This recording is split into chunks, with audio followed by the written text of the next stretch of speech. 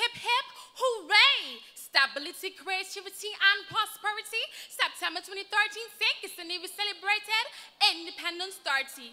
And oh, what an auspicious occasion it was for the people of Nevis when our first premier, the father and architect of modern Nevis, the Right Excellent Sir Dr. Simeon Daniel, was elevated posthumously as the Federation's fourth national hero.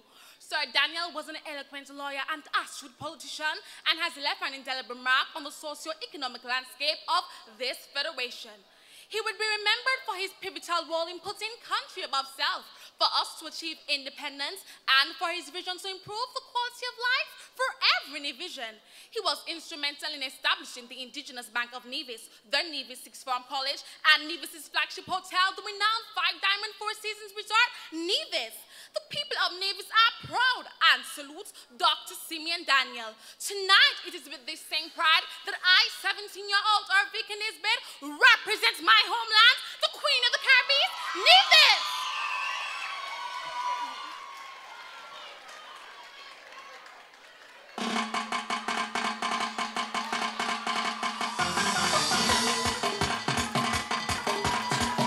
The multicolored Isis wings, pretty bustier feathered pant legs, and flamboyant feathered headpiece, all combined to reflect 30 years of stability, 30 years of creativity, and 30 years of prosperity.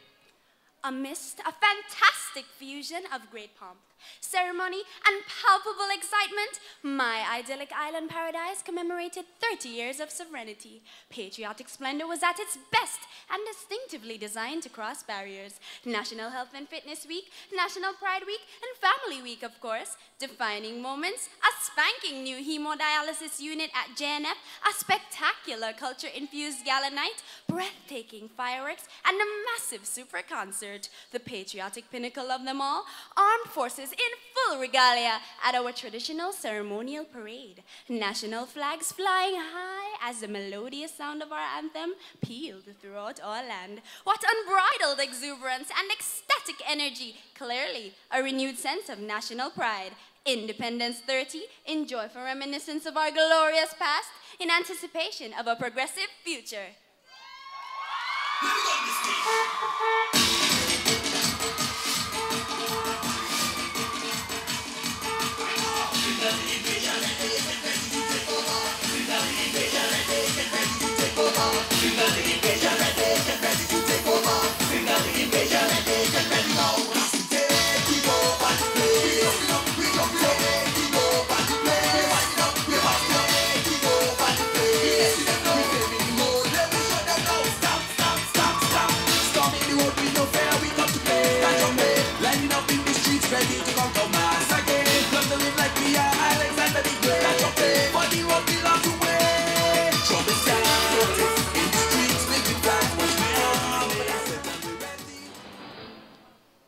It is for a profound cause that we, small island developing states, through some of our common causes and struggles, are bonded in the belief that the fundamental cure for economic deprivation, which causes both people and governments to be incapacitated, is not money, but knowledge, as Sir Arthur Lewis rightly reminds us. This knowledge must be sought in new and exciting approaches within this highly technological era. In My Fair Helen, nearly 3,300 laptops were provided to Form 4 students from the island's 24 secondary schools, complements the government of St. Lucia.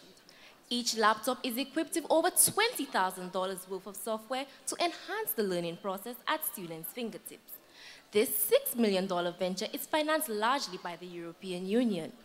It is through such initiatives that intergenerational sustainability lives, thereby ensuring that our secondary school students become armed with the critical nuclear arsenal needed not for violence, but for survival in this globalized world.